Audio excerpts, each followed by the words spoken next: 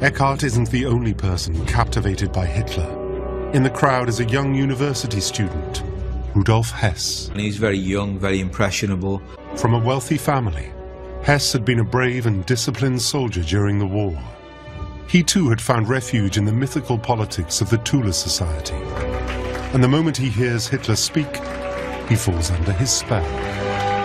He goes back home to his girlfriend and says, "I've seen this man."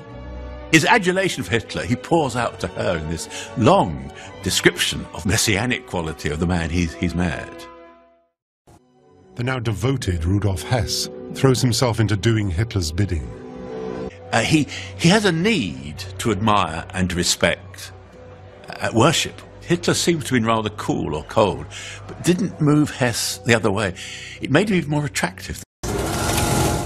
Another founding member, the ever-loyal Rudolf Hess, is also forced to flee and makes for the Bavarian Alps. Hess is a fascinating individual, fascinating personality. He had an affection for the movement, but particularly for Hitler as a figure, that goes beyond mere political judgment. Hitler calls his book Mein Kampf, My Struggle. But in reality, Hess is the co-author. Together, Hess and Hitler create what amounts to a racist Bible. But although proud of their achievement, Hess takes no credit, happily devoting his efforts to serving his leader as best he can.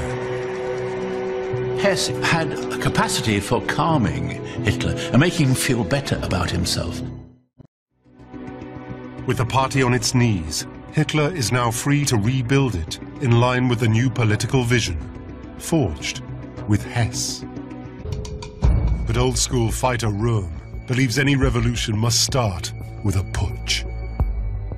Röhm talks revolution, and Hitler says, very dramatically, revolutions follow takeover of power, they don't precede it.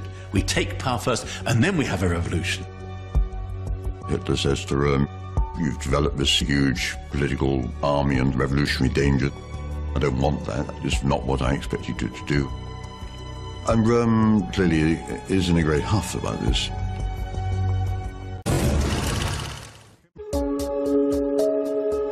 Despite targeting Röhm's homosexuality, Hitler isn't that receptive, but the plotters know which buttons to press. A disgusted Hitler finally gives the conspirators the green light. Now, it's open season on Röhm and his SA.